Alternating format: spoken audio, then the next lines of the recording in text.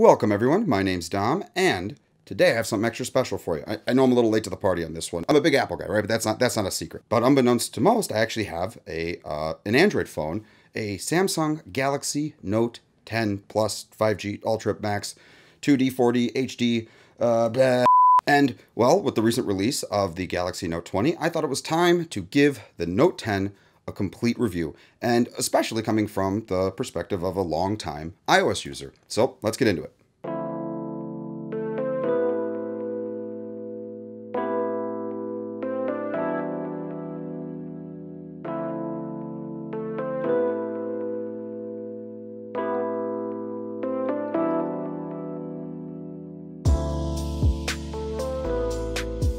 So this is my Galaxy Note 10. Yeah, I got this this phone shortly after it released in 2019, and I use it as a daily driver work phone. So a long time ago, I used to work for a company. They provided us with cell phone numbers, and I didn't want to get rid of my personal phone, so I used it as a secondary phone. And I love using a second phone for work. I find it's really nice to know, if this phone goes off, this is for, personal stuff, and if this phone goes off, this is for work, right? And it helps, it helps keep me organized. I know that's not the best for some, but it works for me. And I found that the Galaxy Note 10, well, the main thing that really attracted me to the phone, because initially I was going to get a second iPhone, but the main thing that really attracted me to the phone was, that color. So I believe this color is called Aura Glow, right? And it has this cool rainbow holographic effect. It really reminds me of like old school Pokemon cards. I don't know if modern day Pokemon cards or Yu-Gi-Oh cards, that the holographic cards, it's got that shimmer, that shine. And I just love the fact that it's different, and it's just not the typical colors that we've been getting from smartphones: blues, blacks, grays. And honestly, I knew I wanted to start this YouTube thing, and so I wanted to try something different and get some exposure to some different stuff. And starting off with the look of the phone, right? The phone it's beautiful. It has such a wonderful design. This is probably one of my most favorite designed smartphones that I have seen in a very, very, very long time. And considering what the Galaxy Note 20 looks like, with that huge camera bump, and the copper color isn't really copper, it's more like a rose gold, pink, rustic kind of thing. I'm not the biggest fan of it. But this phone, I really, really love. I love the shape. I love the heart, the corners. I love the rounded, tapered edges.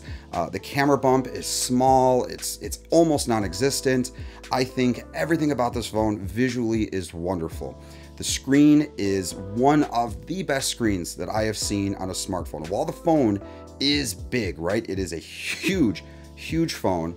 I can say that between the color correction and the lighting, it gets so bright. It's a wonderful, wonderful display. The punch hole up here at the top of the phone is not as intrusive as other YouTubers have said. To be honest with you, I don't know what other YouTubers are talking about when they do a review of this phone or the iPhone. Notches and punch holes, I've never known them to get in the way of my content, and I don't know anyone else who's really truly been bothered by the stuff in the way of the display. Getting more into the screen, it has the always on display. You can see your clock, you can see notifications and stuff like that when the screen is off. It has an in-screen fingerprint sensor, which is awesome. Since iPhone got rid of Touch ID, it's just been nice to have that feature. I use it way more. I miss it way more than I thought I would. So Apple, please throw that back into the iPhone. Seriously, if Samsung's doing it, you guys know you can do it. But getting back to this phone, it does have facial recognition and stuff, and it doesn't work too well in the dark. It doesn't have that point mapping stuff that Face ID has, but that's okay. I really don't need it all that often. I just use the thumbprint, right?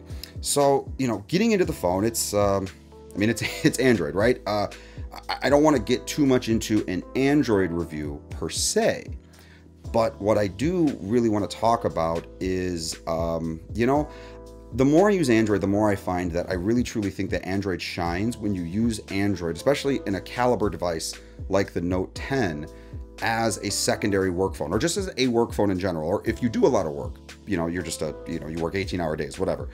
Android, I think, is probably a better work phone than the iPhone, just because of the one thing that Android does really, really well: customization, right? You can set up your widgets, you can get apps of all kinds, you can download third-party apps without having to go to the App Store or the Google Play Store, as it would be called. it's great. I'm able to specifically customize my notifications and everything in ways that I traditionally couldn't on an iPhone. And while things like iOS 14 has made that easier, it's just still not quite the same. Android is just really good at doing this kind of work. But all that being said, there are two things that really bother me with this phone, and I think the Android phone experience as a whole, because this is apparently not the only phone that has this problem. Number one, there are Samsung versions of apps pre-installed in the phone, and that would be fine, except I don't want to use the Samsung apps. I want to use the Google apps, but I can't uninstall the Samsung apps. So now I have two versions of the same app. And if you're an app like, lunatic like me, I like the fewest number of apps that allow me to do the things that I needed to do on my phone. And just having two iterations of the same app that do the same thing, two email apps, two web browsers, two app stores, it drives me nuts. But I would say all in all that that's not what really kills the experience for me. There is another big looming problem with Samsung products, and I'm noticing it more and more, and it's starting to go into not just this phone, but into Samsung's TVs. Hell, even Windows 10 has this problem, and I didn't notice it until I got this phone. And that is that the Samsung apps have ads, right? This phone is over $1,000. It automatically, at least as far as I'm concerned, goes into the luxury category. And a luxury item should not have ads in the middle of the content of a device that I just paid for. It'd be like if you bought a luxury car and as you're driving down the road, your nav system pops off and says, oh, hey, you can get $2.99 fries down at McDonald's, 3 miles away. Would you like me to punch in the directions? No, that is unacceptable. The weather app has them, the music app has them, all these apps have them. And while I don't mainly use those apps, the fact that they're there in the first place is unacceptable. And I looked it up online, and apparently there's settings you can use to turn them off, but the ads keep coming back. And then other people are saying you can root your phone or just don't use those apps. And those things are unacceptable to a phone at this price point, right? Because they're using those ads to make more money off of me after I've already purchased the phone. And I'm sorry, that is just unacceptable by any metric. There is no excuse. If you're going to use ads, and that means you're getting extra income so you can subsidize the phone. And if you can subsidize the phone, then I should be getting it for less. And don't tell me that the phone is incredibly expensive, because it's not. The materials that it's made out of, yeah, those materials don't feel premium the way an iPhone does. I know it says it's made out of glass, but it scratches and the back feels kind of plasticky. I don't know. There's just something about it. It looks luxury. And to a degree, it feels luxury, but it doesn't have that mass. It doesn't have that presence. It doesn't have that existence in my hand that really makes it feel top tier. So the phone is not that expensive to make, at least relative to an iPhone. Maybe I need to look it up. Maybe I'm just ignorant.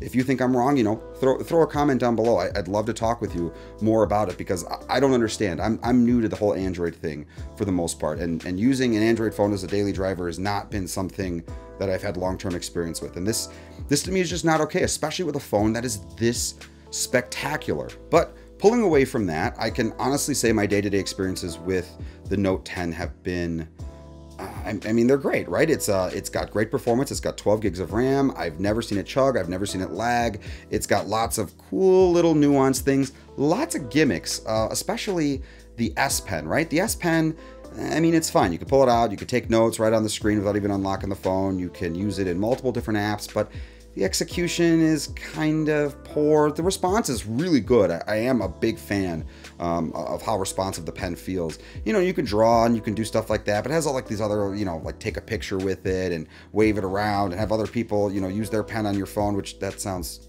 really dirty. Otherwise, I don't find the S Pen to be super important to the experience of the Note. And I'm sure there's lots of other people who would disagree with me. I can totally see if you're doing a lot of like marking up of documents and stuff, that the pen would be an incredibly useful thing. But for someone like me, I mean, it's, it's all right. It's fair. I have used it occasionally. Moving on to some of the other stuff, it has these beautiful tapered edges, and consuming content like YouTube videos and movies and stuff is excellent. There's a speaker under the screen, which I'm totally for, to get the stereo sound. It does make the phone vibrate a whole bunch, but I don't know. I've never really found it to be a problem. The phone's loud. Sound quality is fine. Holding the phone, though, when you're watching content, the edge detection is not good. I'm constantly putting in faulty inputs, and I have to hold it at like weird angles and stuff in order to stop those inputs from happening. So, you know, Samsung, I've heard you fix it on the Note 20, so, you know, good job there, but yeah, not so good this time. So moving around to the back of the phone, you know, it's got the triple cameras here. It's got a wide, it's got a standard, and it's got a zoom. I would say the pictures are fair. I'm not the biggest fan of how the Samsung software oversaturates and does a lot of this extra post-processing stuff. Apple's been doing this for a while too, and I'm not the biggest fan of it. But when comparing the two, I prefer the more true to life, true to the moment look of the iPhone relative to the Samsung phone. However, the one thing that the Samsung phone, that the Note 10 does not do well is shoot video, or at least in my experience, it has not done well. So I record a weekly podcast. You can find the link here. So we did episode 1. I'm going to put some footage up right here with using Note 10. So it's me and my buddy Joe. We do the show every single week. And for the first episode, we were doing a segment on Apple and their WWDC. So initially we wanted to use iPhones to do the recording. But since we were talking about Apple, we thought that we might need to use our phones for, you know, well, we were in the middle of the show.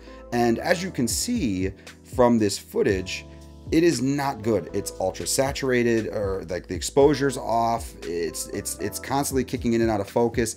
It's not a good experience. And both phones did this, right? Because he has the exact same phone. Joey has the exact same phone I do. And so now here's some footage from from the episode right after episode 2, and we used the iPhones. And you can see there's a huge difference. The only thing that's different besides our positions on this on the show itself is that we're using iPhones. The lighting is the same, everything else is the same. And so for whatever reason, this phone, when it comes to taking video, is atrocious. So I have not taken a lot of video with it, and I can say, you know, all right, it's unfair because phones probably aren't tested to take hour-long, you know, hour-and-a-half long videos. But then it does some other stuff that's not quite wonderful. So if you're not familiar with taking long video or using DSLRs to record video, one of the things that it'll do is it'll take your movie file, and once it hits a certain size, it'll break it up into different pieces. And that's fine. You can recombine it in editing and stuff like that. And that's not the biggest deal. The huge problem is, though, that this phone also, the Note 10, also does that exact same thing. However, when it goes from file to file, 2 or 3 frames gets kicked out, right? So if you're using a separate audio recorder, you got to sync that audio up. If you put all of your movie files, you know, piece, and then you put your audio on there, it's going to slowly desync as those frame drops between file to file get kicked out. So I don't know what that is. I've never seen a device do that before. It's really strange and it's really weird, and I'm not a big fan of using this phone for video. But yeah, I mean, you know, it's Android, right? There's nothing truly spectacularly unique here. The biggest thing is the way that it looks. And Samsung, I got to applaud you. Great job with the look of this phone. It is just, it's beautiful. Everything about it is spectacular, and it's excellent. And you know what? When it is time to upgrade this phone, that holds me to a new standard. As long as the Note line continues to hit that echelon of luxury, I'm all for it. You know, I'll continue to look at the Note before I look at anything else. But the ads have got to go. The ads have got to stop. The ads make it so I can't even really truly recommend this to anyone as a daily driver phone, because I know what it is that you're doing with using ads and sending me, you know, Royal Caribbean cruises whenever I'm looking up the weather, but other people might not, and that's a problem. That's a problem. Shame on you. But otherwise, you know what? It's been a wonderful phone. I use it all the time. I use it for helping manage this channel and manage all the other channels that I got. You can find a lot of the other information down below in the descriptions if you're interested in any of my other content.